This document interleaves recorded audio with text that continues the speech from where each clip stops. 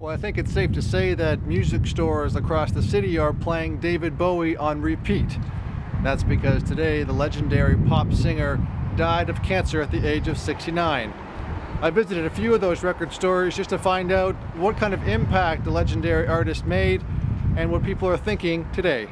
Well, he had an artistic license that had no boundaries as an artist. I mean, he was a multi-instrumentalist, he was a lyricist. His art forms were British art rock, dance, electronic music, funk, and he was an actor. He was a man of free thought and an independent mind, and again, a very private citizen.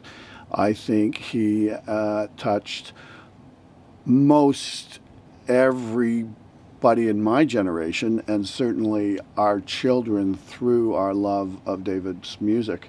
You know, I've always been a big fan of the Mick Ronson era. I'm a musician, guitar player, so you know, and like the studio tones and what Mick and him were doing in those years always sort of struck a chord with me.